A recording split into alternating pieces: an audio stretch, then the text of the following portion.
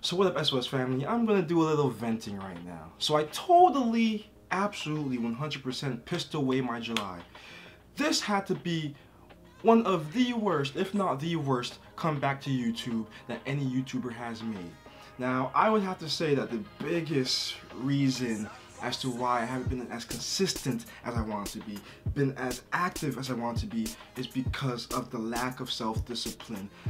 I honestly still feel like I'm still stuck in that rut that I put myself in for like the past 10 months, and because of that I just haven't been able to get up on time and go to sleep on time. Or you know what, let me rephrase that. I have been able to go to sleep on time and get up on time, but I just wouldn't because I was just, I don't know, lazy. I was just not more like, I just did not have the discipline to do so, even though I had the ability to do so. The reason why I bring up sleep is because if I do not wake up early enough before my actual work day, then I will not have enough time to even make a video to get a workout in, which I've missed quite a few of in July, and I just wouldn't be able to do anything that will progress me on YouTube.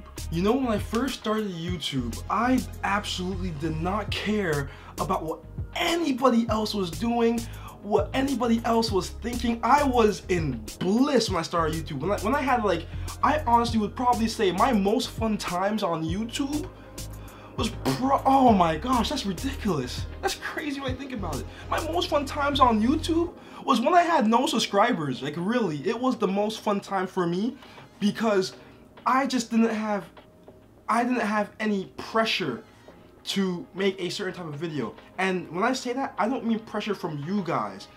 I just mean pressure from the number of subscribers.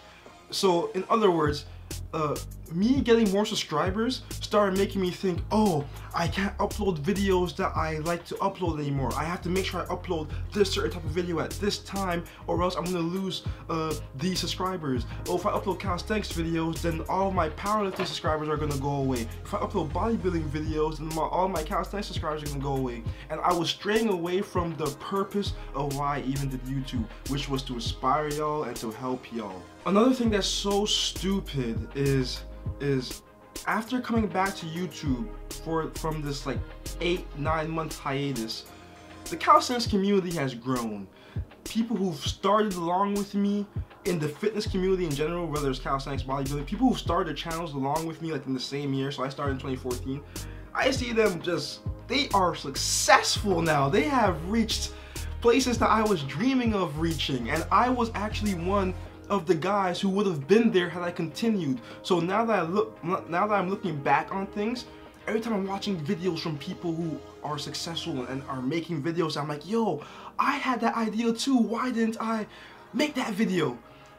I'm just like beating myself up every day. Like, yo, now I guess I can't make the video anymore because this person did it already. Or I can't make the video anymore because I guess people don't find me as credible in calisthenics.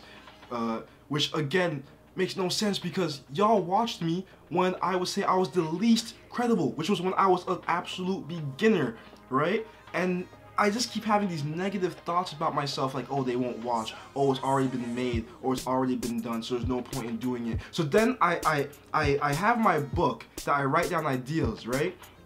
And I wrote down 10 ideas when I started YouTube. So I had like 10 ideas, but within those 10 ideas were like probably a good 15 to 20 videos. And I only made like 4 or 5 of them. And it's just so crazy how, I wrote down ideas.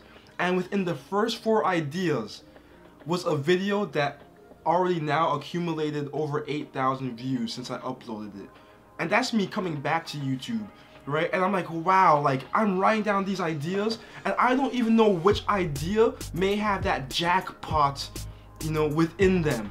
But I keep overthinking to the point where I just don't execute. I just keep watching and studying and trying to learn stuff instead of just doing. And I just feel like, you know, again, a big reason as to why I haven't been doing much is because I've been crippling myself with my thoughts, and I just haven't been, I guess, what's the word, confident in myself to produce content for you guys that will be of value. I just keep feeling like I devalued myself since being away, missing these workouts, not getting to where I feel like I should have been, and I just I just really feel like I let so many people down. I let all of you guys down, and I'm even letting myself down.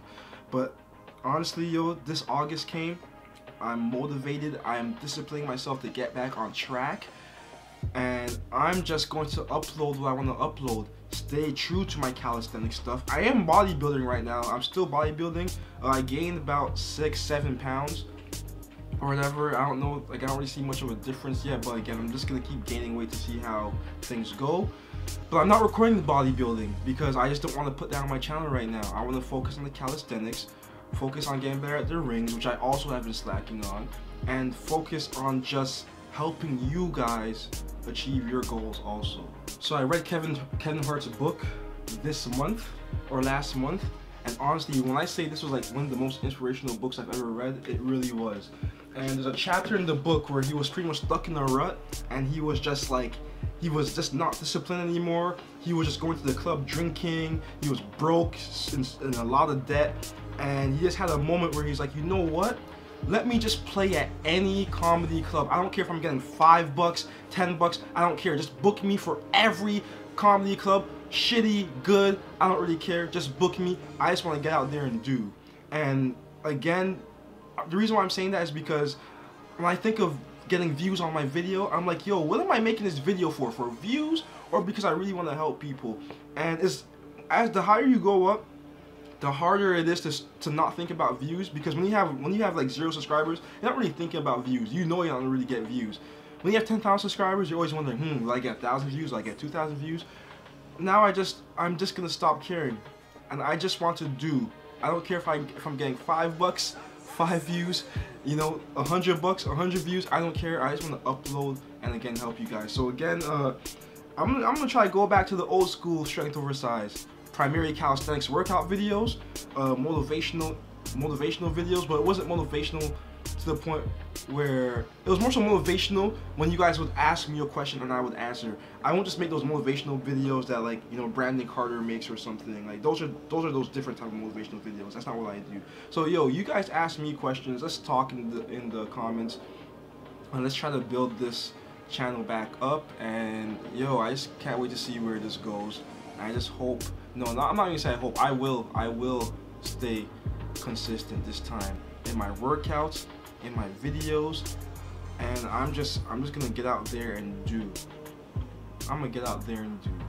So that is it right now. I'm out of here. Stay blessed. Done.